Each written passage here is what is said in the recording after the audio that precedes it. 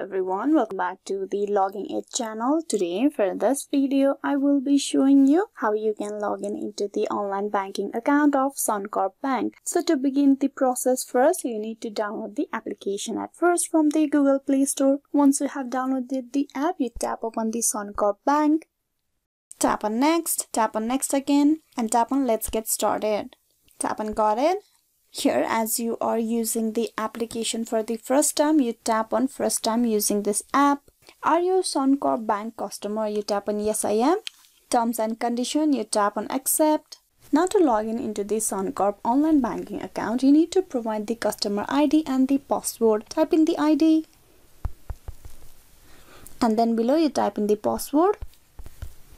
If you have a token code, you can type in that code over here on the text box. If not, you can just leave it. Once you provided both your ID and the password, you need to tap on next and you will be logged in into the online banking account of Suncorp Bank. Just in case if you forgot the account credential, you can tap on having trouble logging in.